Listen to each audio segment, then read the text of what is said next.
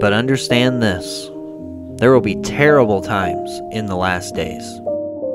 People will be lovers of themselves, lovers of money, boastful and proud, abusive, disobedient to their parents, ungrateful and unholy.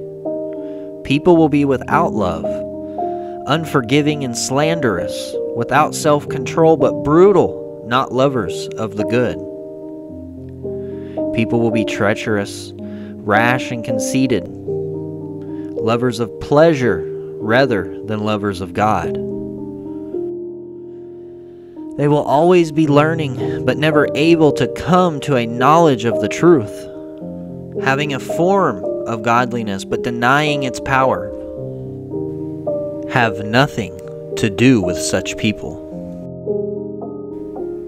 Will not God bring about justice for his chosen ones, who cry out to him day and night? Will he keep putting them off? I tell you, he will see that they get justice, and quickly.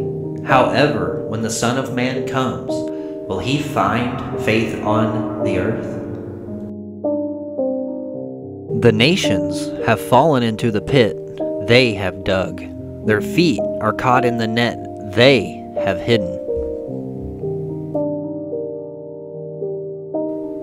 For the Lord is known by his acts of justice. The wicked are ensnared by the work of their hands. The wicked go down to the realm of the dead, all the nations that forget God. But God will never forget the needy. The hope of the afflicted will never perish. Arise, Lord.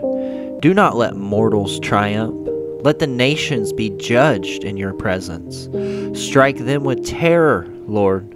Let the nations know they are only mortal.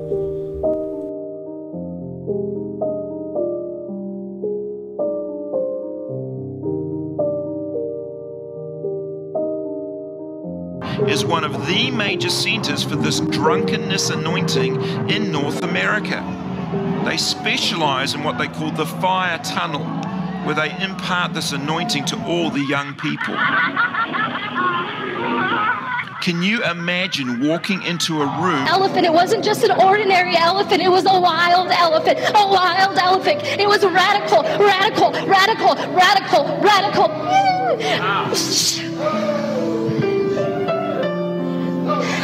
And the elephant means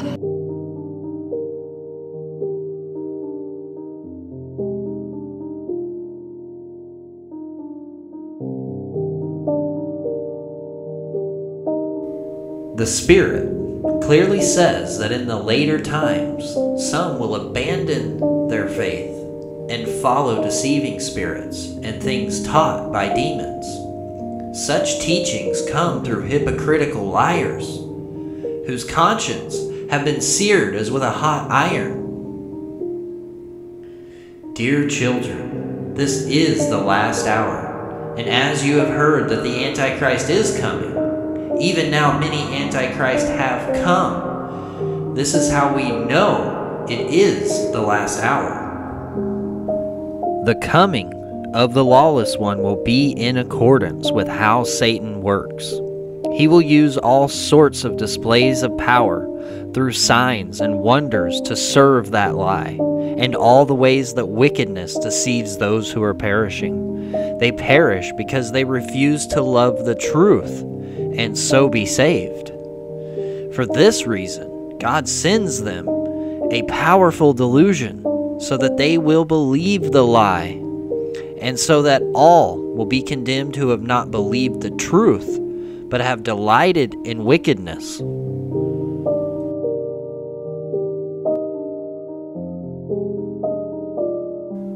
You must understand that in the last days, scoffers will come, scoffing and following their own evil desires. For they will say, "Where is this coming he promised? Ever since our ancestors died, everything goes on as it has since the beginning of creation." These are the people who divide you, who follow mere natural instincts and do not have the Spirit. For the Lord is not slow in keeping his promise, as some understand slowness. Instead, he is patient with us, not wanting anyone to perish, but everyone to come to repentance.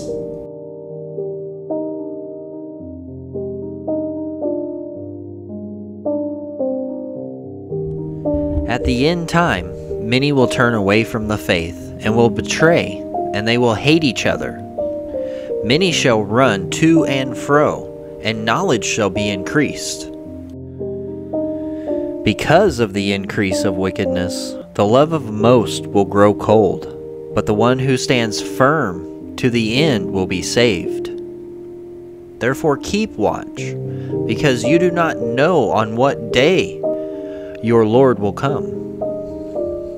But you, brothers and sisters, are not in darkness, so that this day should surprise you like a thief.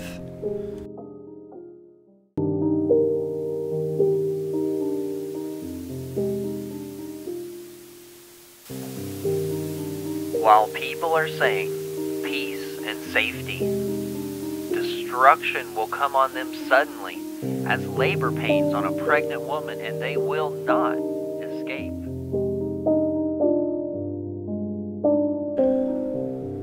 The person without the Spirit does not accept the things that come from the Spirit of God, but considers them foolishness, and cannot understand them, because they are discerned only through the Spirit.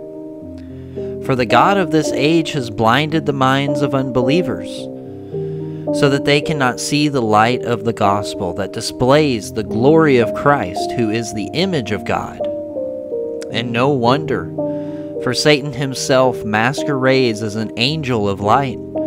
It is not surprising if his servants also masquerade as servants of righteousness. Their end will be what their actions deserve. We know that we are children of God, and that the whole world is under the control of the evil one. But since we belong to the day, let us be sober, putting on faith and love as a breastplate, and the hope of salvation as a helmet.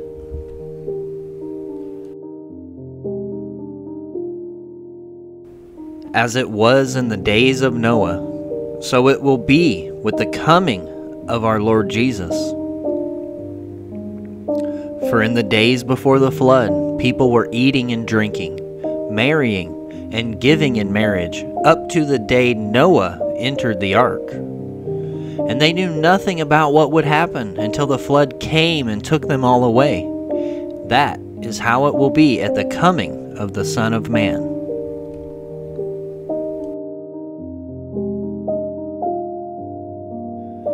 Do not let anyone deceive you in any way, for that day will not come until the rebellion occurs, and the man of lawlessness is revealed, the man doomed to destruction. You will hear of wars and rumors of wars, but see to it that you are not alarmed. Such things must happen, but the end is still to come. Earthquakes, famines, wars, kingdom against kingdom, pestilences, all these are the beginning of birth pains. At that time, if anyone says to you, "Look, here is the Messiah," or "Here he is," do not believe it. For as lightning that comes from the east is visible even in the west, so will be the coming of the Son of Man.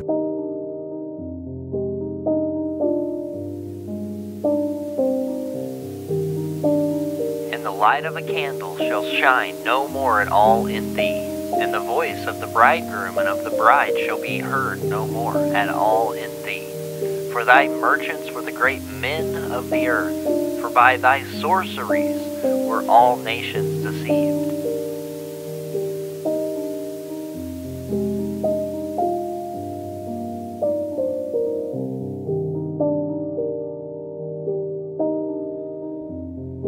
It forced all people, great and small, rich and poor, free and slave, to receive a mark on their right hands or on their foreheads, so that they could not buy or sell unless they had the mark, which is the name of the beast or the number of its name.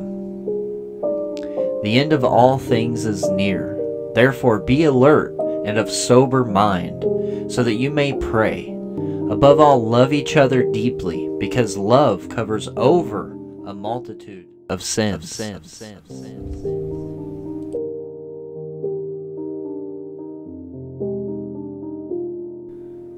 Love does no harm to a neighbor.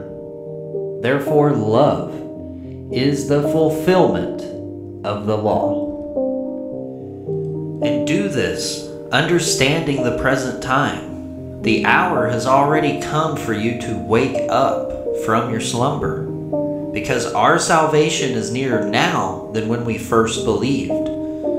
The night is nearly over. The day is almost here. So let us put aside the deeds of darkness and put on the armor of light.